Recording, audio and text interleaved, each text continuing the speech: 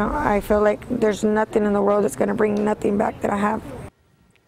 People who lost everything in an apartment fire in Yuba City are trying to figure out their next steps as they cope with a major loss. But it turns out it may be harder for them to rebound. CBS 13's Ryan Hill is live for us in Yuba City tonight with why the campfire, Ryan, may be to blame here.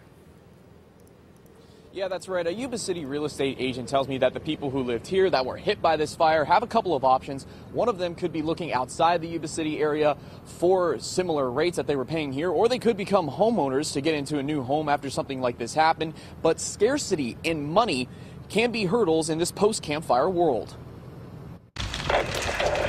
I just seen the flames coming in, just seen it coming in the window. The Yuba City Fire Department says of the 80 people displaced by this apartment fire on Monday afternoon, nearly half of them will be without a home.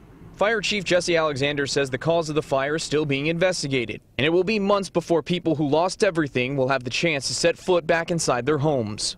The Red Cross is helping out those impacted by the fire by setting up a shelter at the Yuba Sutter Fairgrounds on a case-by-case basis. I try to stay strong for them. There's times where I break down, but where they can't see me. Victims like Maria Torres say they're unsure of what to do next. This is my first time ever going through something like this, and I have no idea where to go from here. Housing in Yuba City is still scarce as a result of the campfire, and real estate experts say rent has skyrocketed. CBS 13 is getting answers on the options these victims now have when it comes to housing in a post-campfire world.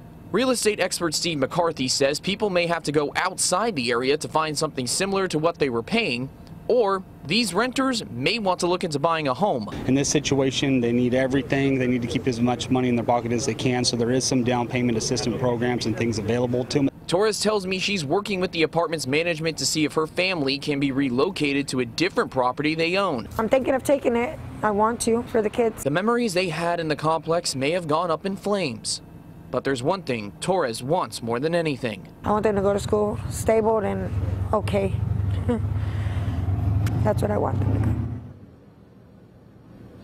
The real estate agent that I spoke with says that there are credit repair groups here in the area that could help out those people who are looking to buy a home if they can't find a similar rental.